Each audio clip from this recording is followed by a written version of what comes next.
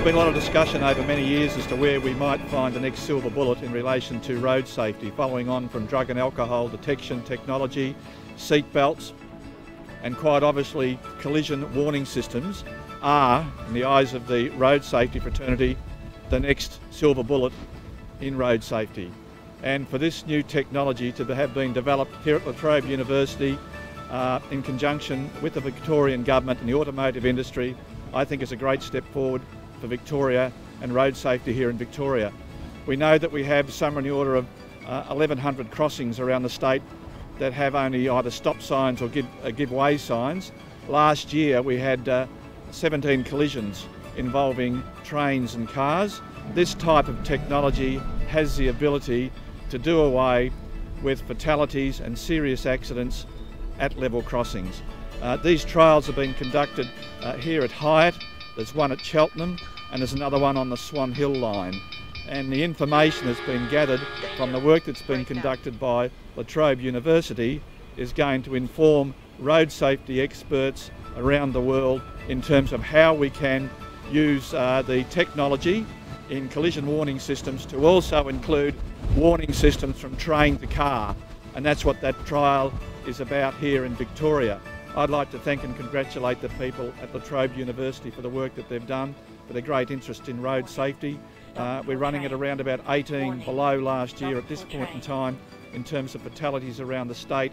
We want to continue that good work, but certainly innovation and new technology is going to play a tremendous role going forward in continuing to drive the road safety message and also drive the road toll down.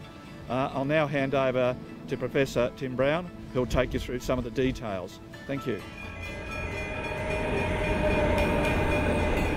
The project has delivered a specialised level crossing safety system to generate warning messages to drivers, such as advice of an approaching train, advance indication of a potentially faulty crossing, expected delay at the level crossing, and suggestion of alternate routes.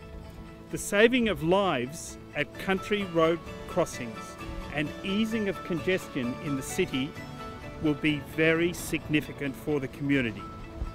The system enables communication among vehicles, trains and road vehicles, infrastructure in the vicinity of the crossing, and sharing information through dynamic vehicle-to-vehicle and vehicle-to-infrastructure communications using dedicated short-range communication and GPS technologies. The technology will give 360-degree awareness of situations up to 1 kilometre. The human-to-machine interface looks like a sat-nav and has been specifically designed to safely communicate messages to drivers. A number of trials have been conducted to date in Victoria with very pleasing results, attracting global attention. The findings of these trials will be presented at the Intelligent Transport Systems World Congress in Vienna and at a symposium in London in October.